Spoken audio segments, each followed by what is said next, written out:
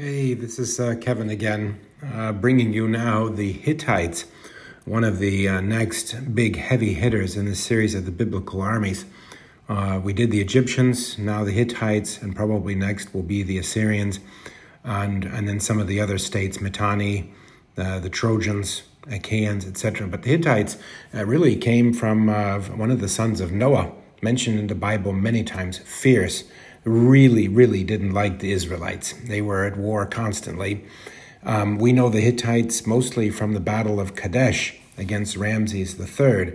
But this was a very interesting army and a very fierce one, fought over the rugged terrain of Anatolia.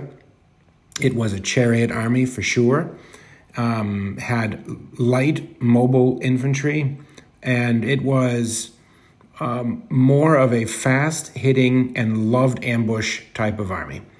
Heavy bow, sling, and relied very much on its chariotry.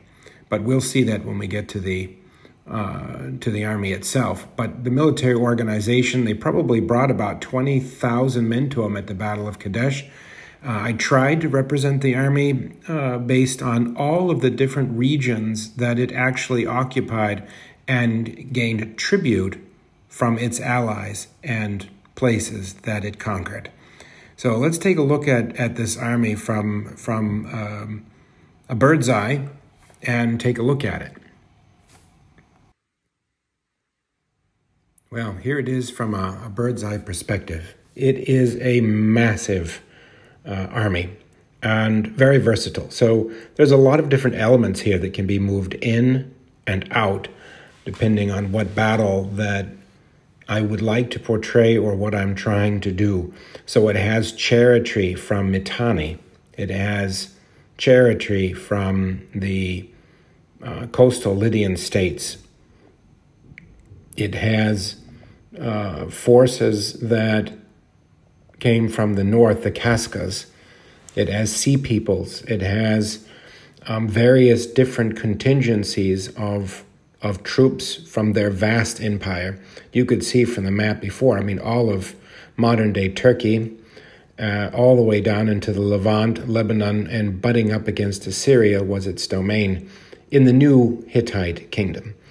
So we're talking about, 1,200 to 1,000, somewhere in there. But I tried to paint it in the way that I thought they would look. The chariots are from Essex. I think they made the very best one. The larger chariots that they brought into battle, those are from Khorasan. I really like those. And the rest of the figures are from Khorasan. These in particular, the Gascon or Casca allies,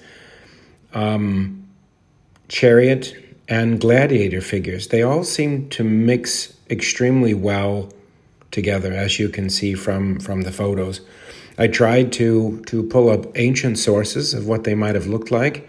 As you can see from here, they didn't have uniform colors, but they were very bright colored people. A lot of interesting patterns on their capes and dress and shields, and so that's what I tried to do, was to paint a very multicolored, very unique Hittite-looking army. It's extremely unique in its way. So it stretches, when I lay it out as a battle line, almost 7 feet, actually almost 8, to be honest. And it has, as I mentioned before, lots of different elements. So archers, the chariots, various kinds of chariots, so mostly light, but with center axle, and broad-based. So the Hittites loved to use the chariot as a mobile infantry platform. They could bring troops to the battle very quickly. Their chariots were a little bit more durable than the Egyptian, and they either rode with 2 or 3 riders in the chariot platform. These have 2 riders, but it's constraint is by the miniature manufacturer themselves. If they don't get it right, well, we don't get it right. I think Khorasan did a much better job in portraying it. These are extremely well done. And that's what a Hittite chariot probably should have looked like, carrying 3-4 men to the battle. You know, in 1279, I think that was the Battle of Kadesh. So Ramses II, the great warrior pharaoh, he knew that for him to have stability, he needed to thwart or stop the Hittite threat that was just really hanging over this Syrian zone. So the Hittites' advantage was gaining as they were taking one city after the next and fortifying it. So the Egyptians strategically had to work very, very quickly. Otherwise, it was going to be the domino theory. Well, they became friends after that.